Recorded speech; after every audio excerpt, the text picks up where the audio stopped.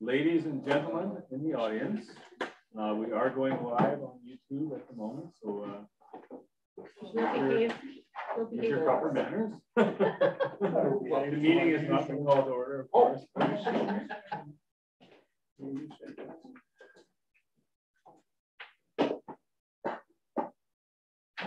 relax for a minute so we can start on time.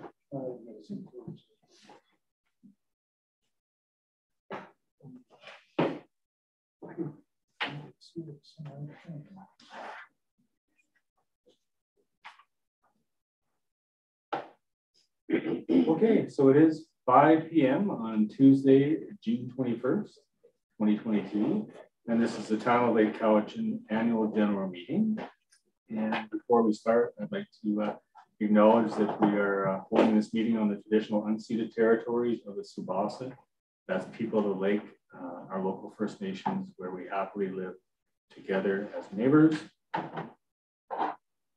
And with that, I'd like to call this meeting to order. This meeting is being held at Lake Cowichan Fire Department, Fire Hall, 3 North Shore Road, Lake Cowichan, BC, also being transmitted via the owl in front of us.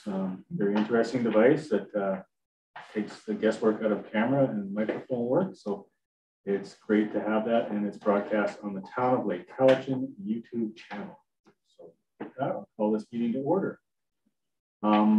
So the first item on the agenda is Mayor welcome remarks and presentation of the annual report for the Town of Lake Cowichan.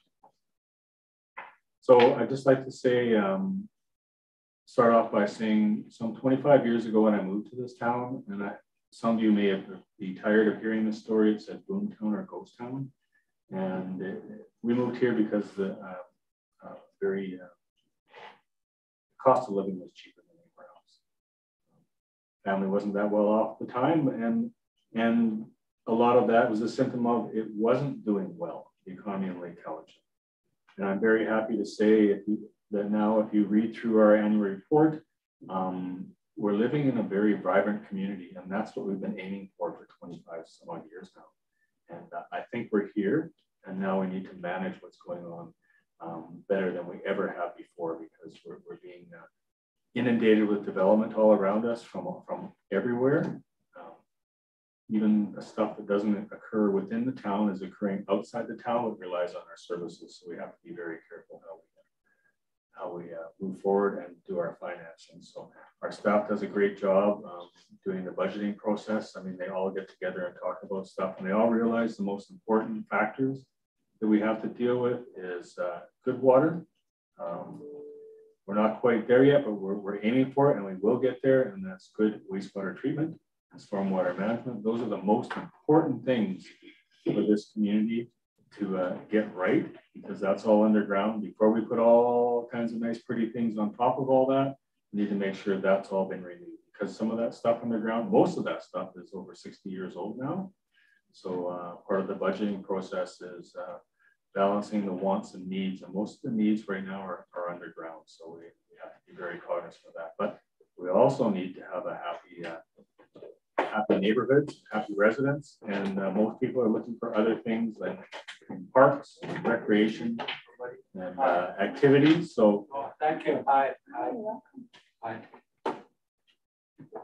So that's always the biggest part of the budgeting process. Is, you know, even us as councillors come to the table, we all love to see dog parks and fancy swing sets everywhere, and all that kind of stuff. But we realize that those things can cost hundreds of thousands of dollars themselves, and we have to put some of those hundreds of thousands of dollars into the infrastructure that's underground first. So, that's almost enough from me, but I did write a mayor's report, and realizing that not all people that are watching on YouTube or that have come to this meeting will read the whole document. I am going to read this because I'm quite proud of what I wrote.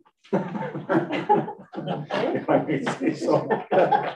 But also because I'm quite proud of this town, as I'll go back to where I started here. It wasn't looking that bright, even though it was a home for some of you folks that are sitting in the room.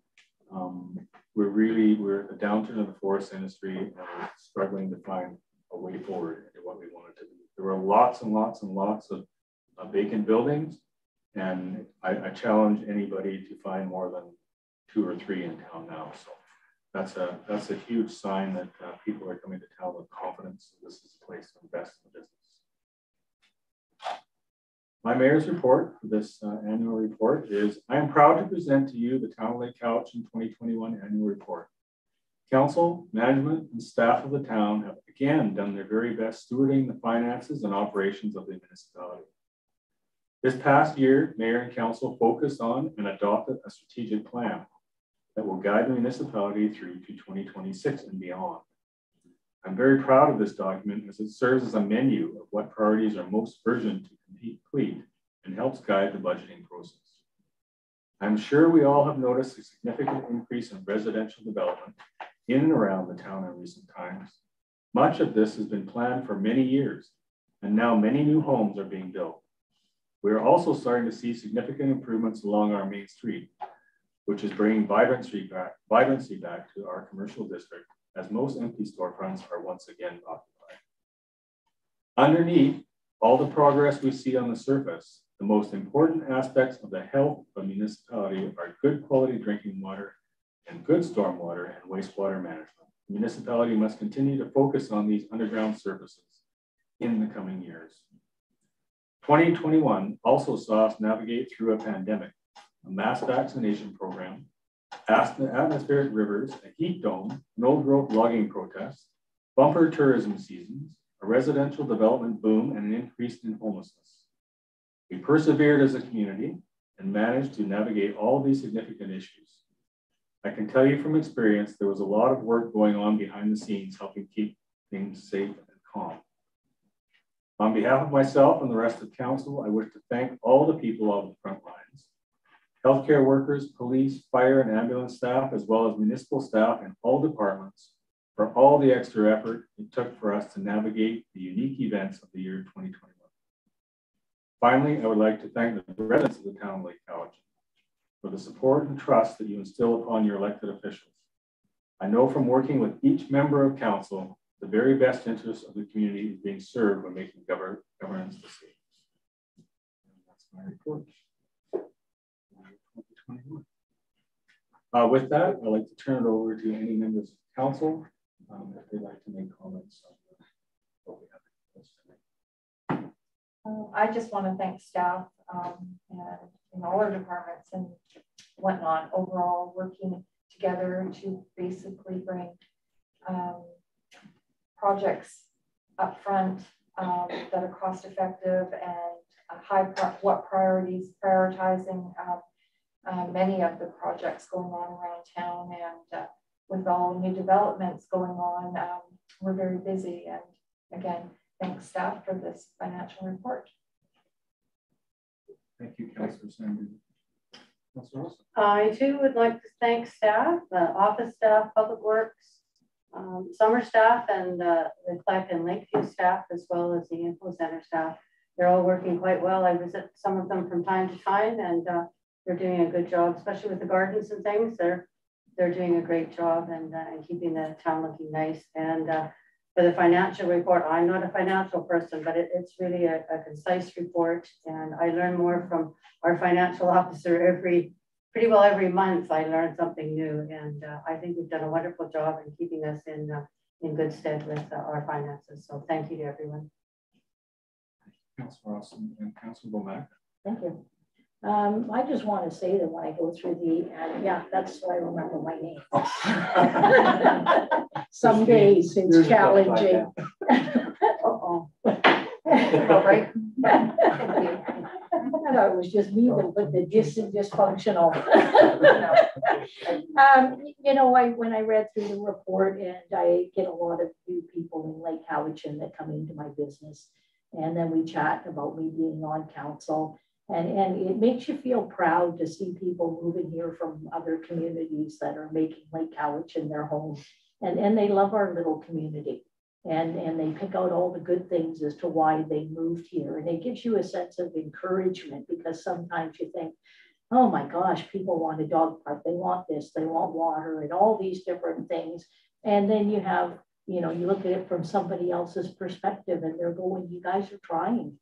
Like, you got a nice little community here that you should be proud of. And then you go, you know what, we're on the right track. And I always say to people, if we won grant lotteries and had a lot of money, we could fix all these things, but realistically, you can't fix everything with the tax base that we have. And when you start to explain this to people, they're quite receptive of it and they understand. And so even residents here tonight and the staff that works with a limited budget, fellow counselors, and at the table we have want list and need list, and it's so nice that the community pulls together and understands that we all have your best interest at heart and we're trying our best. That's it. Thank you. Thank you very much, Councillor Austin, or Rebecca. And thank you all for your comments tonight too. You know, this is no easy job sitting in these positions and being elected. And if it was really easy, there'd be a lineup of the door every time we had an election. There's an election coming up October 15th. So we'll see how long that lineup is this time. You know, just reflecting back on what the councillors have said and communications I've had with staff over the past almost 2 years now. You know, we're in a place now where we're transitioning into a larger municipality with all the developments we're taking on here. And things are going to change even more as we look forward to the next 5 years. So residents need to be aware of that as well. Like, it's funny that when I said that some development's been on the books for many, many years, like the Trails Edge has been going to be developed since I moved here 25 years ago.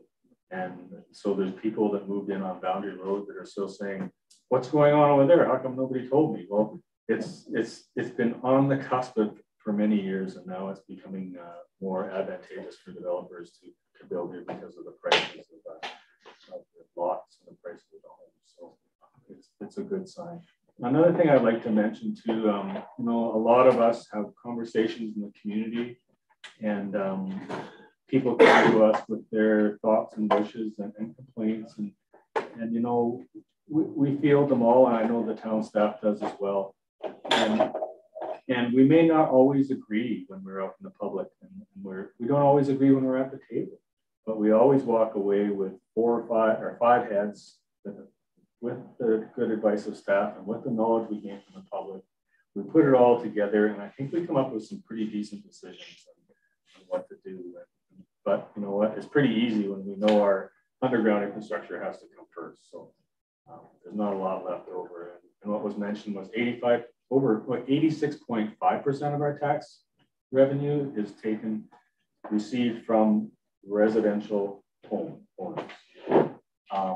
It would be really nice if we had a Crofton pulp mill in our neighborhood. We could collect an extra $3 million to bump up the coffers, but we don't. So we really have to nickel and dime stuff and put the money where it's really needed first. So with that, I'd like to open the floor for public input. And if we could just use rules of order here and raise your hand, please, staff, at any time chime in, and I'll probably be calling on you if we get some questions that we can't field up here. So if there's anybody in the audience that would like to make comments, Councillor? Sorry, just Councillor McGonigal is not able to attend tonight. He is at the minor baseball AGM and awards night.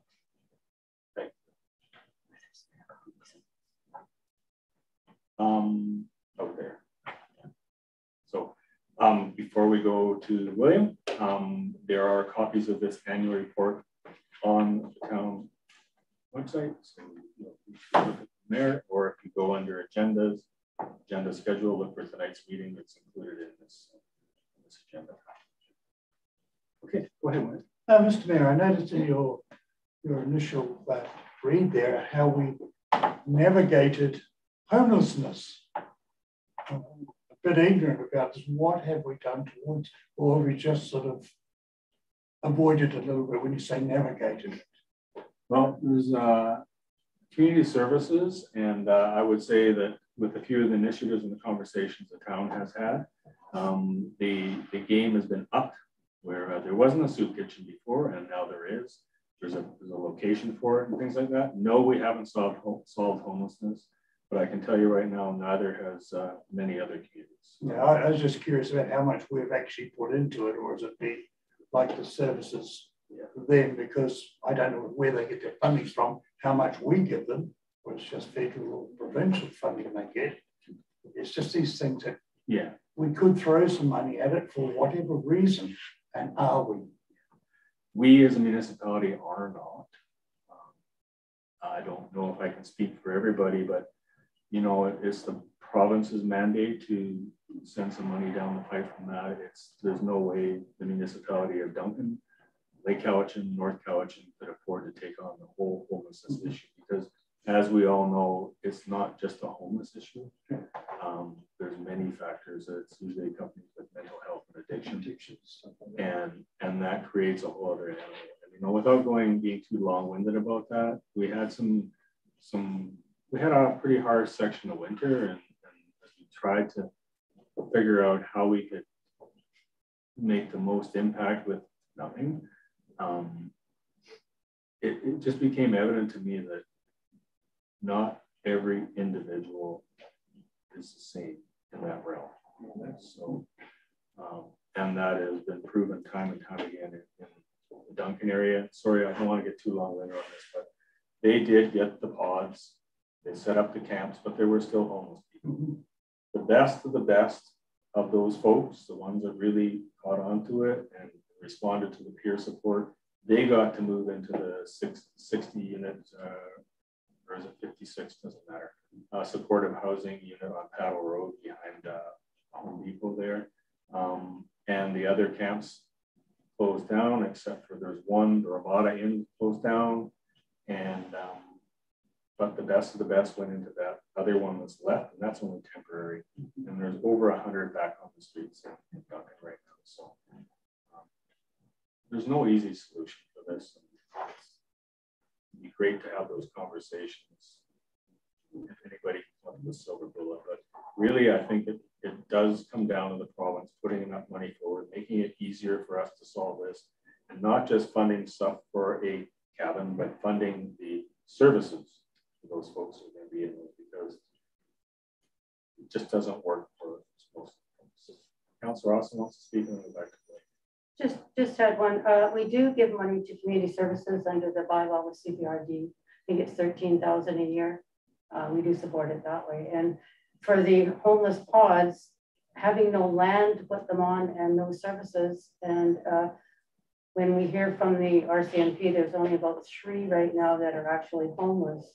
You know, you'd need to have provincial funding, and if we had 20 or 30, we generally get a few extra in the summertime, transient more than anything.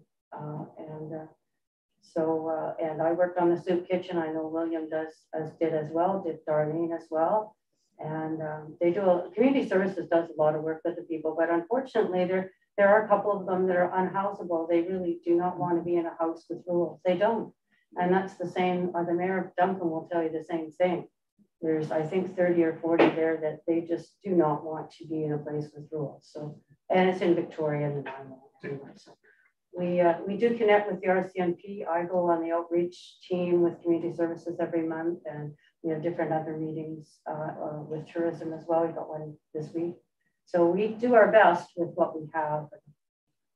So, William, I'm going to backtrack because it just came back in my mind. One of the most important things I think happened through all of this is that the Reaching Home dollars from United Way goes to community service as well, because they're funded, get a lot of funding through that, and it seems to be continual as long as the need is there. And the hiring of a community navigator for these folks that you know, hangs out of the soup kitchen, meets with them on an ongoing basis, albeit only 2 days a week, that person is open to heading out. I mean, I've seen that person out in the park, just to see if things looking like they're a little bit disheveled, or it's check issue day and there might be a little bit of supervision needed. He'll head out there, you know, for a while. Cameron does a good job. Steer people in the right direction. So you know what? That's the most important part of what the positive things that have happened in the Duncan area is that the funding that's come and a whole bunch of volunteers that get together. So I'm going to make a difference. I'm going to sit in one of those pod compounds, I'm not using the right word, And I'm going to teach art to these folks all, for a few hours a day. Go hang out there and just make a difference, because one of the things I have learned throughout all this issue, and I don't want to make this whole meeting about this, is that, these people have a stigmatism, and a large percent of the population will take a wide circle around them instead of saying, stopping and saying hi. But there is also a fair amount of people, and there's a lot of them sitting in this room that go out there and help when they can. For the most part, people take a wide berth around them and look down there. And how would that make you feel? So I think by having Cameron there and just nudging the yardsticks a few inches forward, it's making a difference. It's positive interaction. Did you have one more one? No, I was just going to add to what William said, because the few that we do have at the unhoused are actually quite fortunate, and maybe that's why they don't want to leave our community, because we do have pods in Duncan, and they said, no, we're staying in Lake Cowichan. And I know for a fact when I talked to them that all 5 members of council have gone down there and checked on them. Do you need food? Are you okay till next week? How are you for bedding? Where are you going for something to eat? And so they're very thankful for that. So when I come down, they say, thanks for coming in and checking on me. And they tell me the other councillors have been through there. And so the mayor is right. It's the stigma, because then I also have residents come into me and say, well, just kick them out of town. And you're looking, why are we paying for them with our taxes? And I'm going, because they're a human being. That's why, right? And so it's a lot of education too, that I think our residents need to realize that, yeah, there's a reason they're there. I say nobody wakes up saying, I want to be homeless and an alcoholic. We need the services, and hopefully they're getting limited services in the community we want to be in, but it might help to make them want to transition to getting more help down the road. Well, they feel a lot safer here. There's not the aggression from the others that there are in places like Duncan and the other larger towns. So they feel safer here. So tied in. If they know people here are looking out for them, right. Buying them breakfast in B&W or what have you. People here do look out for those folks. Yeah. There's a whole other background to why the core of the Cowichan Valley seems to have a few more folks around, but that's a conversation for another day. Happy to have it with folks who want to hear it. But yeah, another aspect of this, there's a step or two above homelessness, and it's called poverty.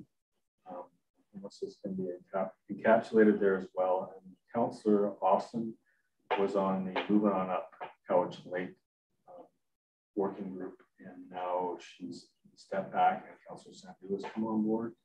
And we meet monthly now, and we've been successful with one round of grants. We've got a second grant now, but we're going to start taking some actions. We haven't determined entirely what those actions are going to be, but it's going to be a little less talking and a few more actions that we can take. And I think that the actions that come from this round of funding will help alleviate some of the stigmatism. Like one of the conversations we had is we've got a food bank. I'm not criticizing the food bank. It's on the main street. And we make people that need those services line up on the street. Personally, I think another solution would be just hand over, if you got food bank donations, hand over a gift card. Let them go shopping like the rest of the people do. Don't make them stand out on the main street with their hand out looking for food. That might help break the stigmatism. That's just one of my ideas that I've mentioned at the table. Whether or not it catches hold or not, I don't know. I don't want to go too far down that rabbit hole, but go ahead. I had to step back from the poverty reduction because it was just too pokey for me. God, it was talk. Nothing ever happened. I just couldn't take it anymore. But I'm glad that others are still doing it because it's necessary. If you can take the pace. I think I can speak for all members there. It started out pretty rocky, and I know you were there, Darlene. Things were like everybody wanted to solve it tomorrow, but they only wanted to solve one aspect of it. True. And some people were very passionate about it. So that's been the most difficult part, is getting to this point now where we can all talk the same language. And so the most important thing we did, which we probably could have done earlier on, was we got a set of policies and rules on how we're going to talk to each other. Oh, yeah. So, silly little thing, but we didn't want to go the same way like we do with the council. Like, we have a code of conduct, we have all these things that guide us, but that the general public doesn't know. You know, some people just, you know, if we were playing hockey, we'd all be smacking each other around, but you know, we're held to a much higher, you know, and so we should be. And so that's it. These are good lessons. I've always said, and I think every counselor I've ever served with or staff member, this has taught me, being an elected official has taught me to be a much better person overall. And integrity just keeps on going up every 6 months, a year that I said, so, oh, I can still be better. You know, and we have to be, right? We're serving already. Any more questions? Please go ahead. Yes, a stupid question. We're all aware that we're on an inflationary spiral. I know our taxes in last year went up just under 5%. In this year, they're up 25%. And I know the town has associated increases also. And I was wondering, your taxes in this town have gone up from 10 to 17% overall during the year. Have your workers gone up more than 2%, which they were at for some time? What kind of contract do you have? And you anticipate your people being paid increasingly more? Because employees aren't going to sit back. The unions aren't going to sit back. What's your feel on that? Okay, I'm glad we take it. We need to finish. So, and I'm going to let staff chime in, but I just want to say that please open this report online and look at it, because we're not the only people responsible for raising taxes. The RCMP costs go up, but the town itself, we budgeted for last year, for 2020, for a 2% increase. And that actually set us back a little bit, but we did that because of COVID, but we had to make up some of that. So we went up 4.5% this year, which is not the norm, but it's right in there with other small municipalities. But we also did add $100 in the sewer parcel tax and a water parcel tax. So that might put us closer to 17% you were talking about.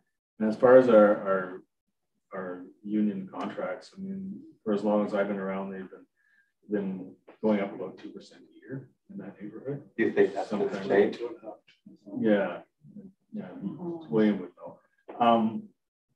Yeah, you know what?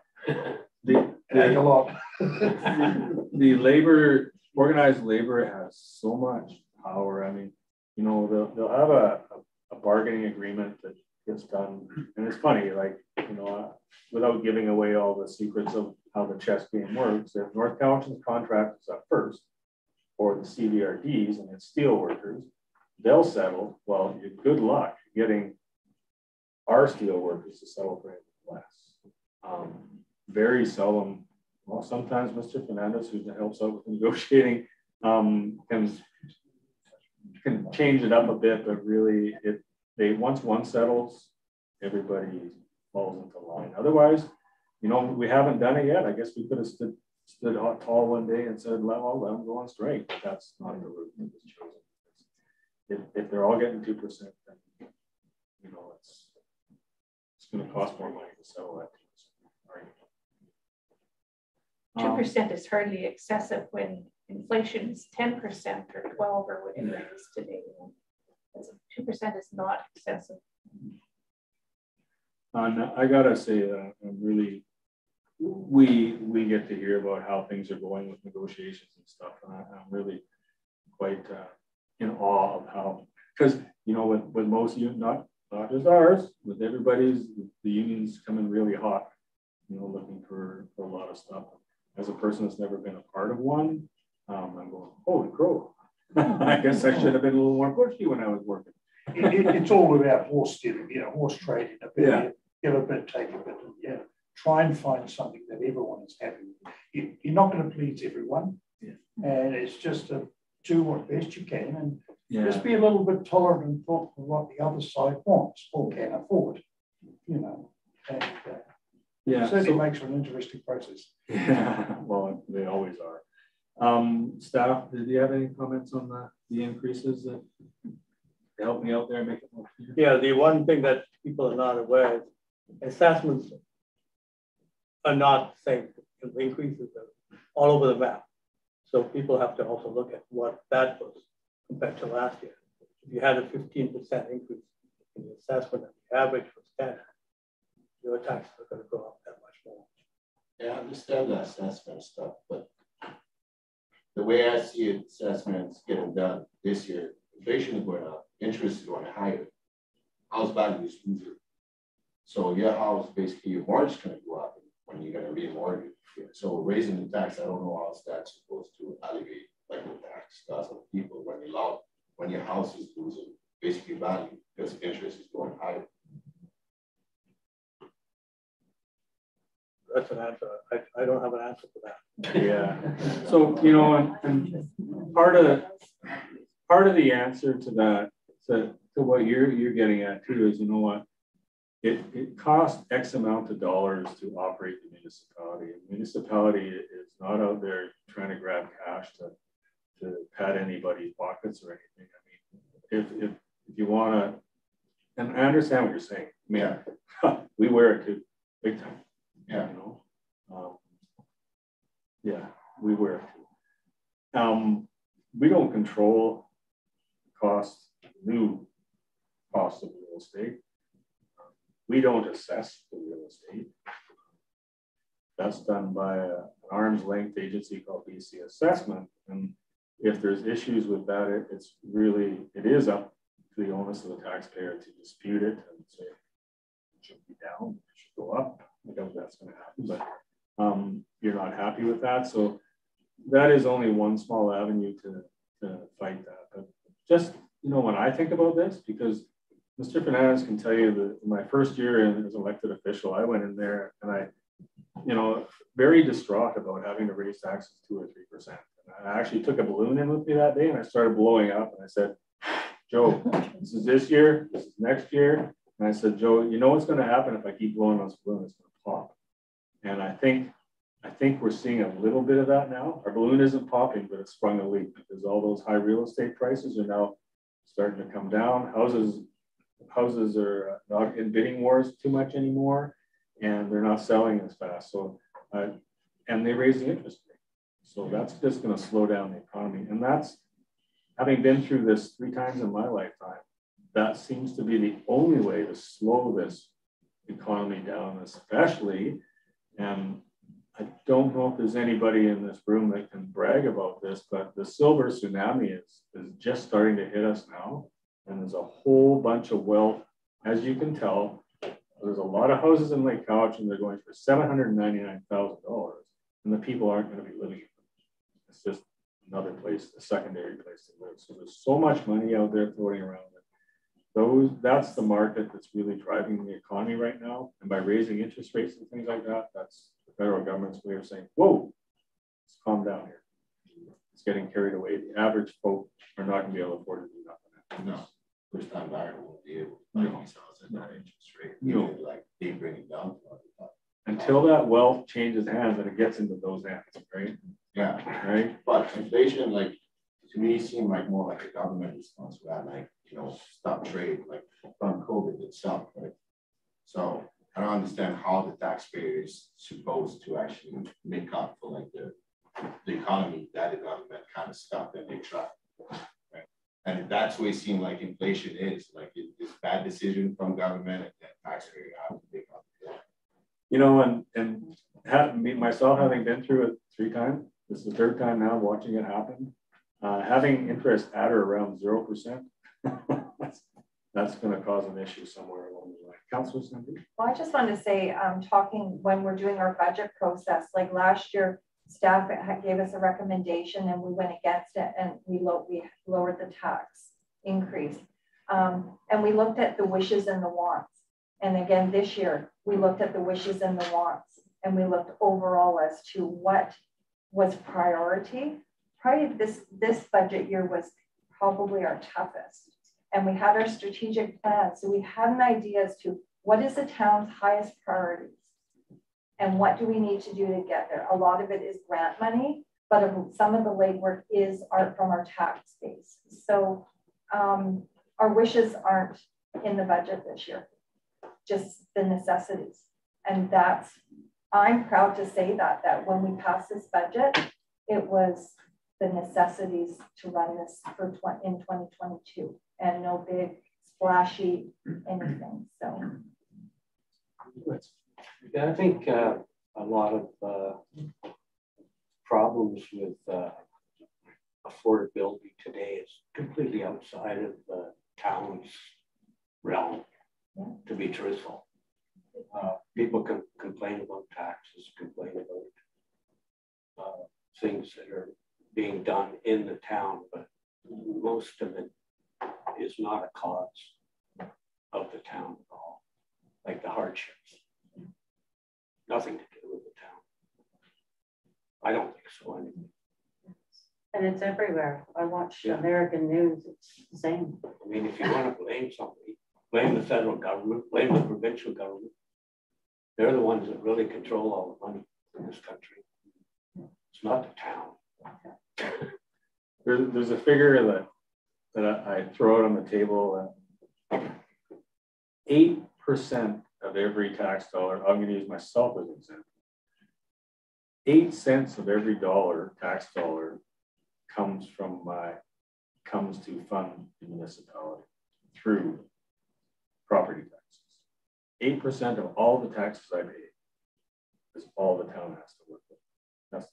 I know that's another percentage to try and wrap our brains around, but so all the 92% of the rest of the taxes we all pay, GST, PST, and all that, go to the provincial and federal government and other things like that. So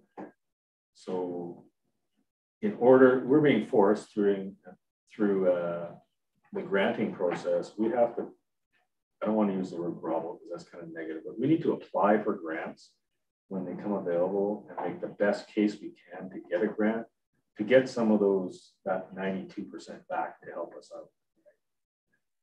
That's why when you hear grant lottery, it's because we got to play that game to do big projects. So there's no way that the town of Lake Cowichan can afford a $10 million wastewater treatment plant, which is what we're up against. So we've had to apply for the grant. We've got to do some real political work when it comes to UBCM and talking to the ministry. Well, the assembly of towns and municipalities could put up a better fight for the money. I mean, we're just letting the provincial government and the federal government do whatever the heck they want. I mean, you do have power, but the towns and municipalities have to get together and say, hey, this is enough. We have people that are, you know, and you know what? That's why I think that our Association of Vancouver Island Coastal Communities and the Union of BC Municipalities are a valuable thing that we attend, and we've got UBCM coming up. I think we're making appointments for 4 or 5 ministers, and then we're definitely do some follow-up ones if we don't get those meetings, because we get to meet with them for 15 minutes and very politely say, this is what we need. We send them a background report before we get there so we know, and when can you come and visit, because we need to talk about this more. And so that's a game plan we have for, especially for the wastewater treatment plant issue. And I've been to UBCM probably about 8 or 10 times now, and every time we go, we pick the most important minister and we go in there and we plead our need. And in this particular case, I think we're going to have to follow up on it really hard after this. Yeah, and we do play hardball. When it came to the water treatment plant, was $7-point-something million. They wanted us to upgrade it, upgrade our drinking water, and we just said, well, with what? Yeah. You know, it's Island Health that does that push. Okay, then you need to go to this minister and tell them, you need to write the letter, sign it, and say the town like Cowichan needs this. Yeah, it's not easy, but it's something that has to be done. We have to find out where to go to, yeah, to apply. That's why the connections with provincial politicians is very valuable. That's why we go to conventions. Because like anything else in life, I know Cliff. I know that if I ever needed a cup of sugar, Cliff's going to lend me a cup of sugar. He's going to buy me a whole bag. Probably give me half the shirt off of that. Because I know Cliff, right? And so it's important to get to know these people and work with them. And our staff does a great job of looking into grants for us too.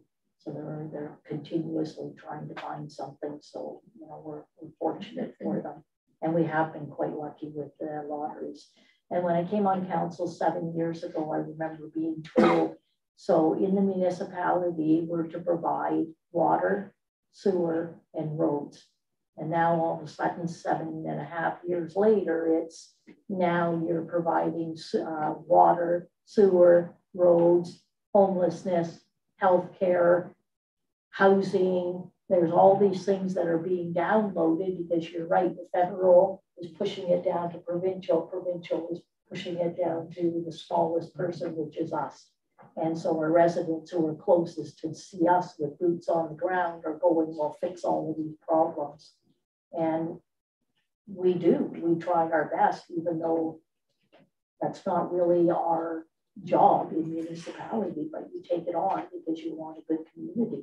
So, you know. Well, like I said, if municipalities and towns get together on this, you've got a lot more power than trying to do it individually. And Councillor Austin and Sandhu and Councillor McGonigal came back from Regina, FCM, and every community is doing the same thing. We need infrastructure money. The roads are falling apart, our sewer systems, our water systems.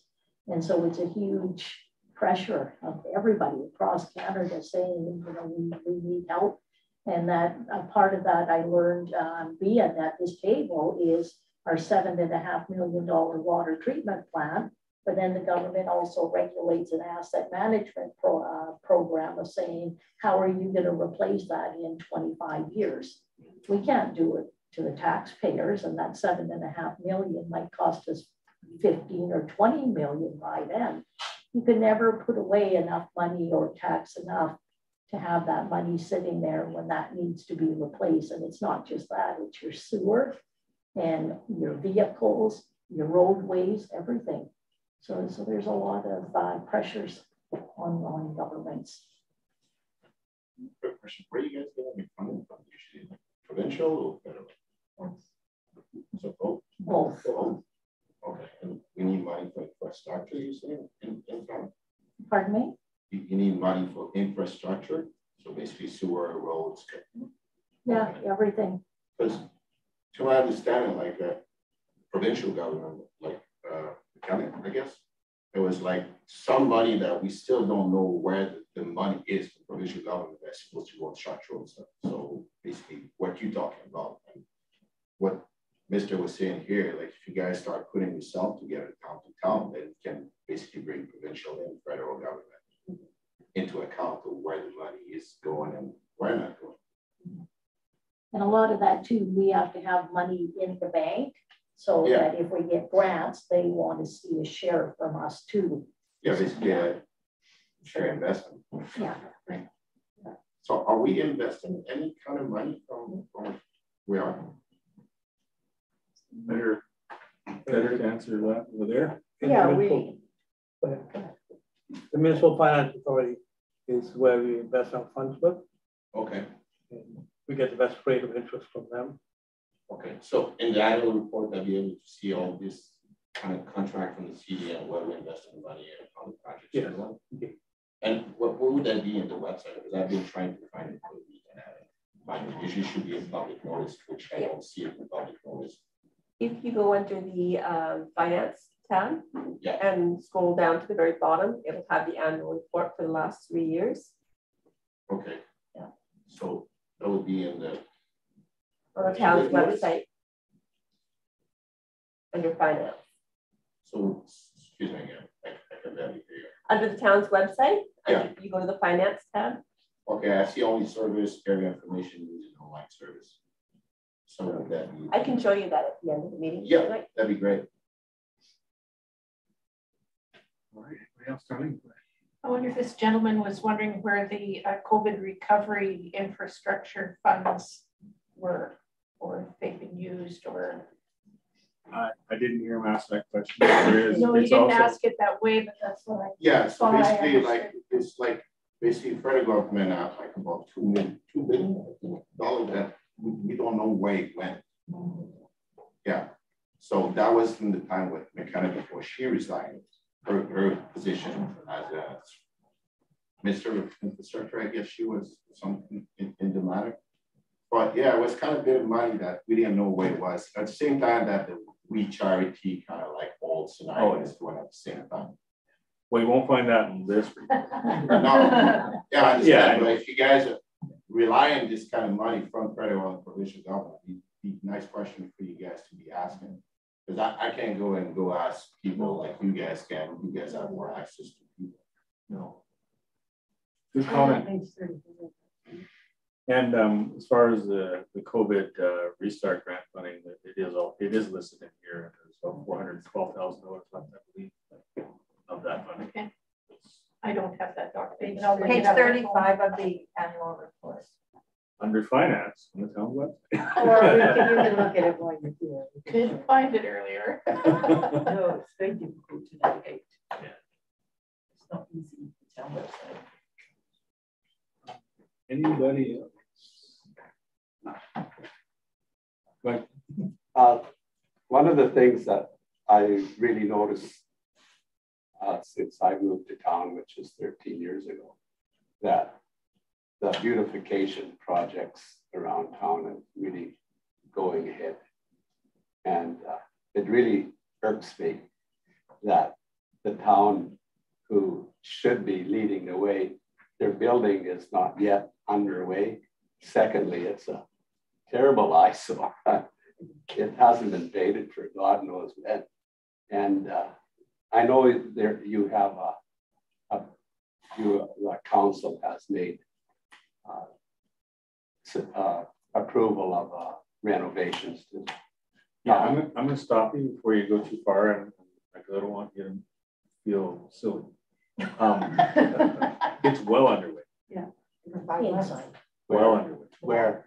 You'll have to go walk around. I could tell you that they've taken the whole back end off, and because it's a renovation and it has to be up to code, they've gone underneath. They've anchored the building so it's earthquake proof now, and now they're putting in the steel girders that are going to form part of the roof for the new council chambers. Yeah, so we're knees deep into it, and plus they dug an 8-foot hole to make it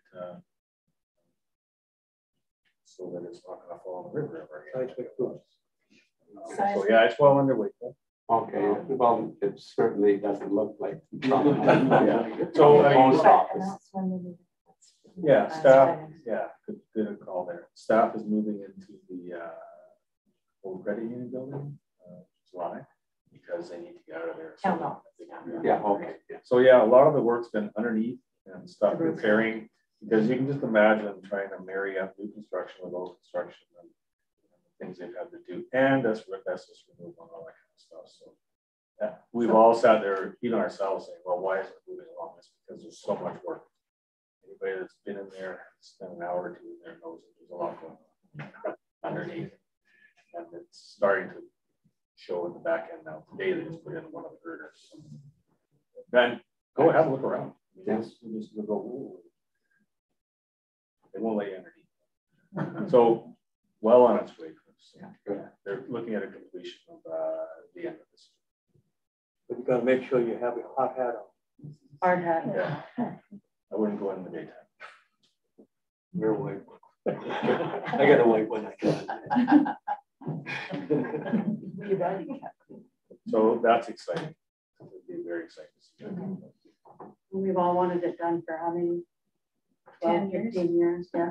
It's slow, everything's slow. I want everything done yesterday. That doesn't happen. And again, no borrowing for it. It's been years of putting money away. So that's previous council. So and staff in their directing, you know, council and how to do this and that's this kind of money, 2.6 million, a lot of money that it many years to save it, but here we are finally. So.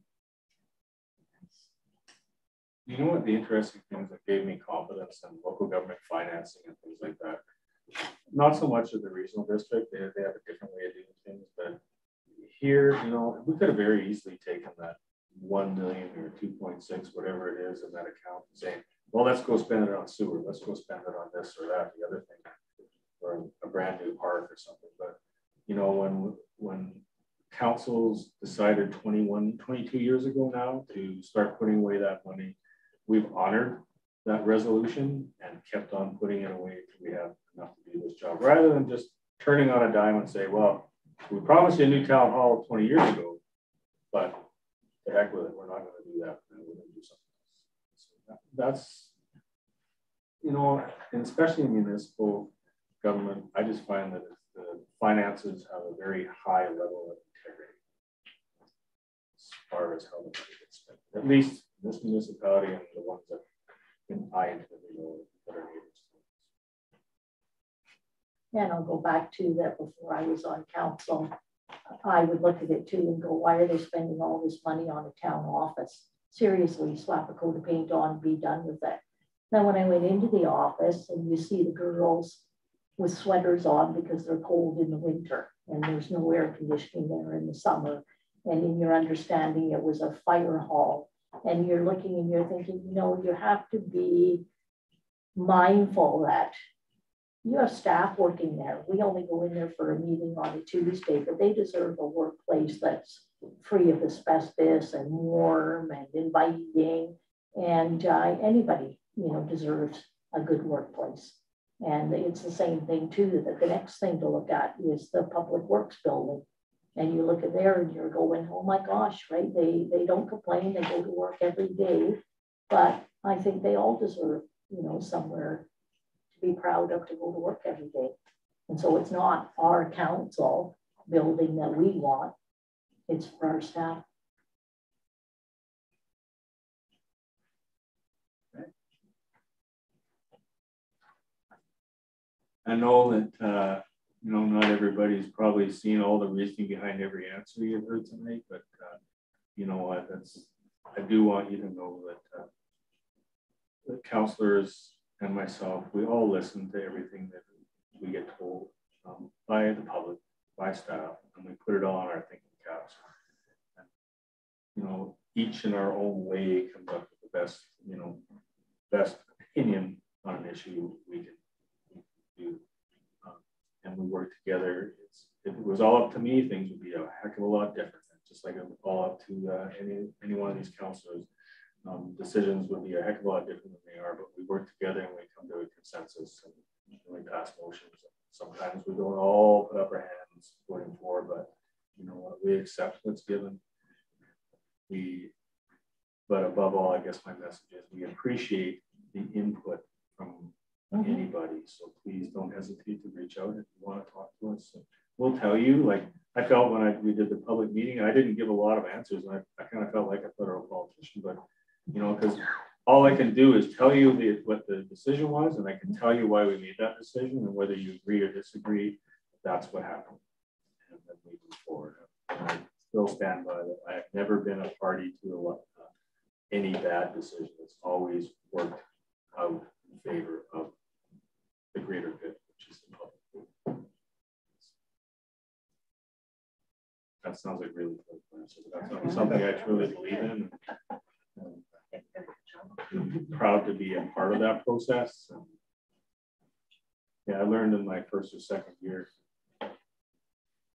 how to take the criticism of the public. It was hard for a while because nobody likes that stuff. but we learned to manage it. Then came Facebook. Go ahead. I just wanted to comment that I admire all of the councillors and Mayor Bob for what work they do, because it is a thankless job in many ways. And just to get up there and do your best and to, you know, follow your moral values. I think that's very important. And I think you're doing a good job. I can see that this town has made a lot of progress. Thanks. Thank you. Appreciate that. We don't get a lot of letters like that. Oh, you want a letter? People that are right. On Facebook. Put it in a text or an email, No, or it something never where goes we anywhere. I'm just going to say we did just, oh yeah, it's on the OWL. Going to the FCM or the UBCM, I'd never been to one before, and the FCM is a federal municipalities, and you learn such a lot. You go to these clinics and things. There was one on municipal funding and all sorts of different things that we went to, and we get overloaded. We've got books. Christine and I read a lot of notes, and then we have to look it over later and remember what we learned. But all the communities from Newfoundland to up north to BC, every one that we met, they all have the same kind of things going on, you know, taxes and infrastructure. And it was really neat to meet big, huge towns and little small towns. One of them I looked at today in Quebec was 570 people, and they still had to pay for everything. And that's not very many people. So really, I love going to those things. You really learn a lot and learn how to govern properly, because when you first start out in this job, you're kind of going, what do I do now, right? That first year. So That's why there's training. yes, and we love it. Our first training session is usually within a month or two. I'm telling you how to actually be a councillor and a mayor, because you don't really know at first. And no, it's wonderful. I love it. Yeah, most folks think they're going to come in here and change the world overnight. You know, I think we could be. Well, I'm not going to say Trump. But I think we can be thankful that there's a process, and one of my favorite sayings is local government or any government is a process. It's not just something one person can walk up and push that red button. Things are going to happen. That's the job I want.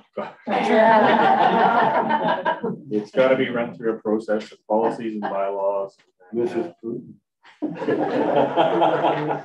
And then the 5 heads sitting around the table with whatever advice they get. Always helpful when they give us the bottom line. And we appreciate that. We appreciate all you do for the town and how much of your own time you give. I was just thinking of those meetings, Carolyn. I know you love them, but that's an area that maybe some residents have been critical of. Yeah. But I don't think that's fair. Even if it's just a perk, you'll deserve that. A perk, because you don't certainly get overpaid for the hours you put in. So I think that's just an aside. I think you do a great job with what you have to work with. Talking about staff. You get paid enough. Yeah. And you're right too, Darlene, because people don't see that other side. They go, yeah, big deal. You get paid all this money and you show up at a meeting on Tuesday. Yeah, no, they don't And see all they the don't hours see you put the in. emails at home, the phone calls, the people, coming and stopping you in the grocery lineups and talking to you and asking questions. And Facebook, I think most of us learn very quickly just to stay off Facebook. Yeah. And there's a reason for it. And it's not that because people are critical. I find that if you're not on Facebook looking at it, you can have a better outlook.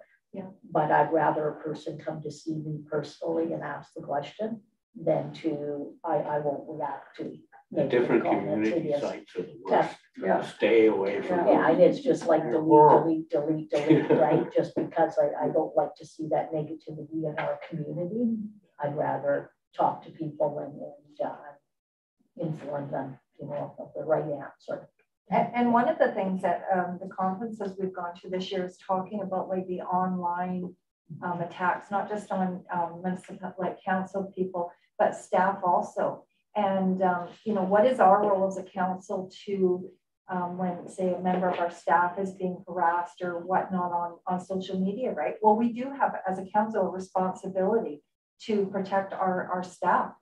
Every staff member, every employee, everybody. And sometimes you see something, you just have to say, you know, and it's hard because you want to answer these things, but you know it's going to implode into something. Well, you can't jump in. No, so you just have to let but like we've all said, we have phones, we have emails, we have house addresses. You know, if you have a question or something, then contact us that way. And then you'll get, hopefully, the answer you're looking for. If we can't give you the answer, we'll find the answer for you. But detailing this on social media is not the answer. And that's something we all got this year, was, especially with COVID, and we're all home and we're all just, you know, holy crow, right? It became overbearing some days. So. But also too, if people would ask a question rather than make a statement, like saying the town hall is not getting done, right? You know, ask a question: is the town hall getting done, or is the grass getting cut over there, or is this getting done? If they ask the question, you can answer it. But when they make a statement, and I don't go on Facebook very often, people have to tell me things. Then there's like 20 comments down below all about this statement that wasn't true, right? And they built on it, and so you really don't want to go here. So just ask the question. You know, what's happening? And you did ask lots of good questions tonight, and there's more, I'm sure, when you get to look at this. Well, a lot of people don't understand that a lot of the questions they have, they can go to the Public Works to get the answer. Yeah. You know. But I think sometimes they don't really want answers. They just want to. They're venting. They're venting. Yeah. You know, I learned to, especially during COVID, that each one of those community groups is a coffee shop. If I want all the best advice in the world, I'm around the room making sure, I'll go to the A&W every morning at 6 a.m. and they're the greatest people because I camp with them. They're my friends, but they've all got all the answers there for 50 years or more. They all been going there. And you know what? I'm not saying they're wrong either, right? But you know what? I'm not at the A&W, so I don't interfere with their conversations, and that's how I look at these community groups now, where they get. I very seldom dive in there. I'll just share my own page, or my own page, or something like that. Because I don't want to feel like, you know, I said, okay, I'm intruding on their world. If they want to live it there, that's fine. You know, I've always based my decisions or things that get done is who shows up in person, ready to do the work. Tonight, it's you folks on this side of the room. You showed up. There's 3,000 other people that could have been here tonight. That's a pretty small group. None of them are engaged. And this is actually a fairly large group compared to most years. Some years we wonder why we held this meeting. Like 3 people. Yeah, but you know what? With that thing right there is called an owl. That's when I speak, it points at me, and the rest of us are on the screen over there, and it's being broadcast on YouTube. And I think, does it get the audience too?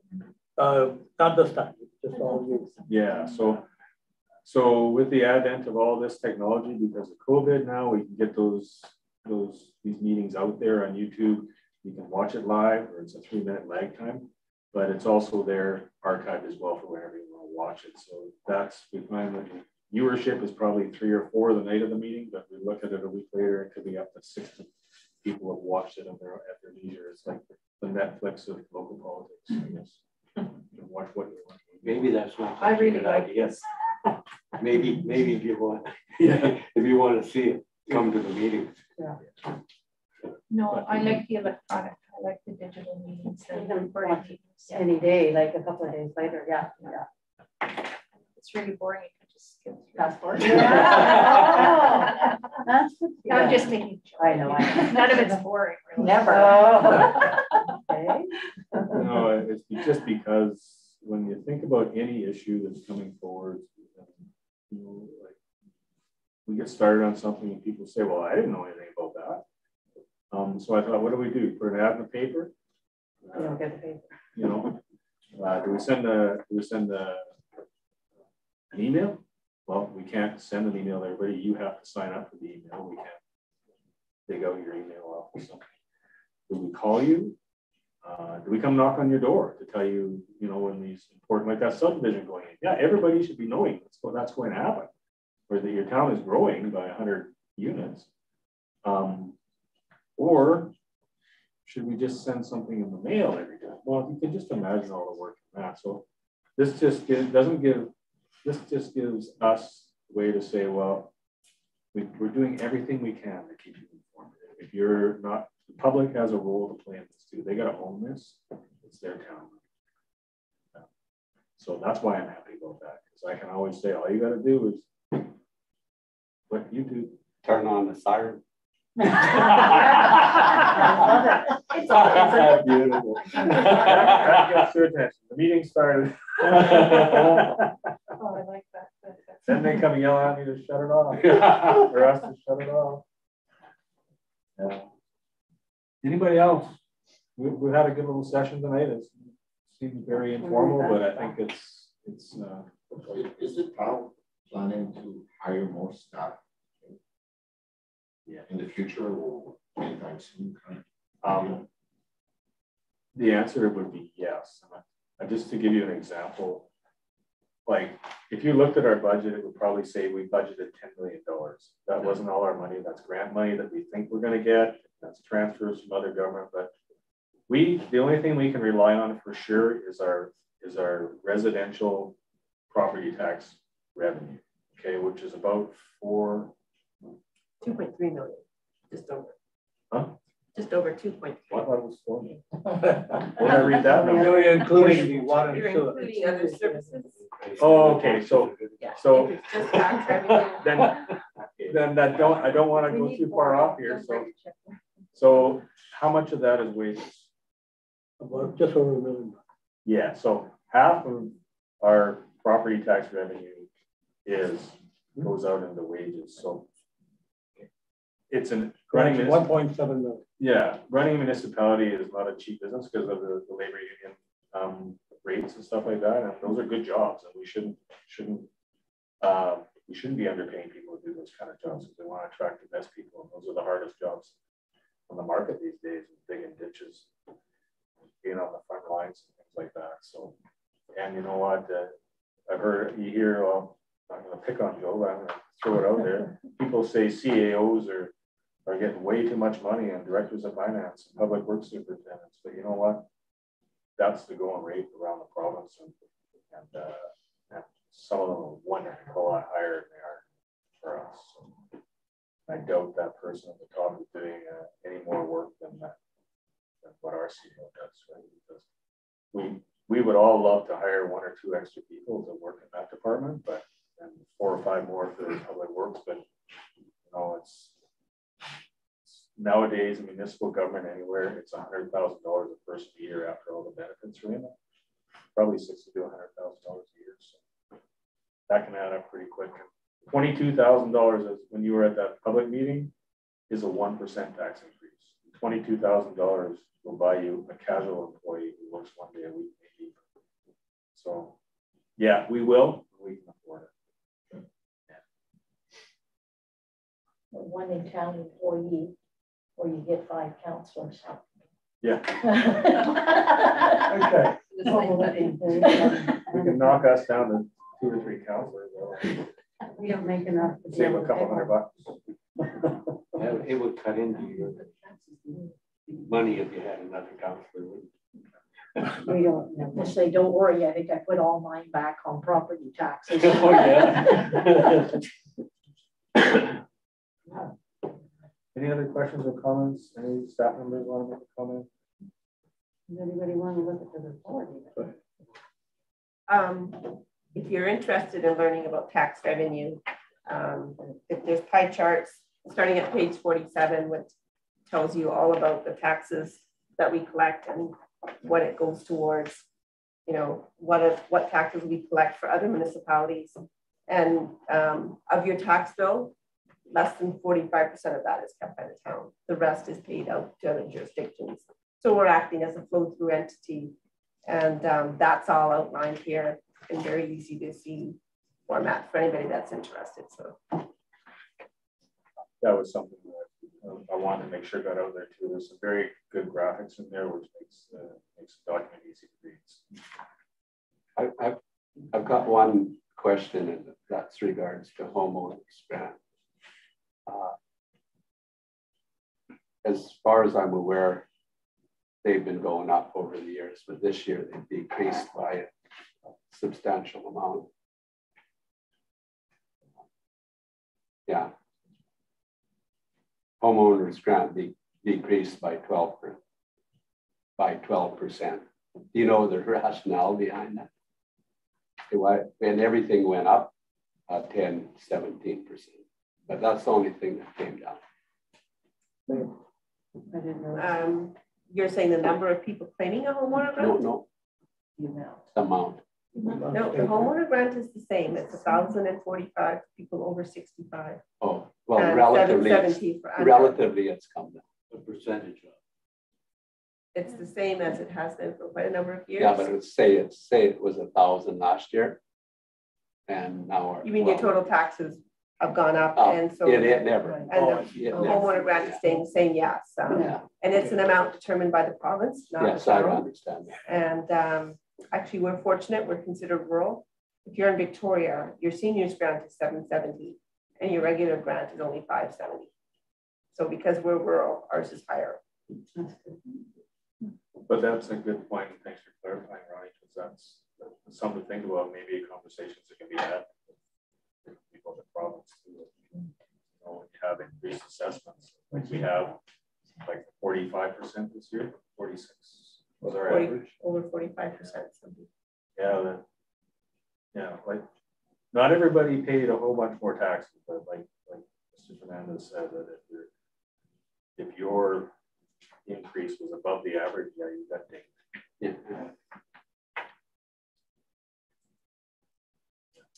It's been tough. I mean, like I said, I've done tax bill too. I went, oh my. How about I was going to say, I tell some of the people that are on a fixed income, and I've been doing it for a few years now, is I pay online every month, $125 or $150. You kind of don't miss it. And if you pay it every month, and I do that with the water and sewer. In fact, I overpaid this year. I don't know why, but, so I put that down a bit. But that does really help, and you just do it online. And then when you get your bill, and I think I still had to pay nearly $800 as well. So, yeah. It does help with people on fixed income because you kind of don't miss it, but once it's gone, right? When cash flows out monthly instead of it's kind of budget. It's a way of budgeting, right? Yeah. Yeah, when mine came in at about 2,300, I went, holy crap. And then when my friend in Yubo told me hers was over 5,000. Yeah, they went up 100%. Wow. Dr. Lecky's property went up 100% at Meads Creek. 100% more taxes because of what's going on in Yubo. Yeah. Did his assessment go up that much, or his property taxes? Well, he was telling my husband it was his property taxes, but I think he meant his assessment. He might have meant his assessment. Yeah. Because, but his property tax also went up because of it too, as well. He's starting a class action suit. Good luck with that. Yeah. Well, yeah. And people up in the slopes now, their houses were, one of my friends up there, the beautiful home, it's assessed at over $1 million, and they were going again, going to the assessment authority. They can't do anything about it. That's what it is. That's what it's worth, and it probably is a beautiful home right up on the mountain. But again, so and that's in our town, so that puts everything else up as well, right? That being said, we live in a beautiful country and we have a really good standard of living. I'd like to compare Canada and the United States, maybe Canada with countries, and maybe have a conversation with Joe one day or something. Somebody from another country where they do collect property taxes, but they obviously have a lower standard of living. These are the kind of things I think happen when we live in such a wealthy country. I think things can get out of whack. I have 2 children that left this country because of taxes to other countries, and they're doing quite well. Where did they go? Where'd they go? One's in Taiwan, the other one's in North Vietnam. Yeah, you have to want. And there's not near as much red tape. Yeah. If you want to earn a living. My son's in Thailand, same thing, you know. Yeah. Yeah, partly taxes, partly COVID, partly our ridiculous governments. Yeah. And my sons went to university, commerce degrees. So, and my oldest son, as soon as he got out of university, he left this country. He said, I am not going to pay taxes that this country wants. You know, that's somebody right out of university. All right. So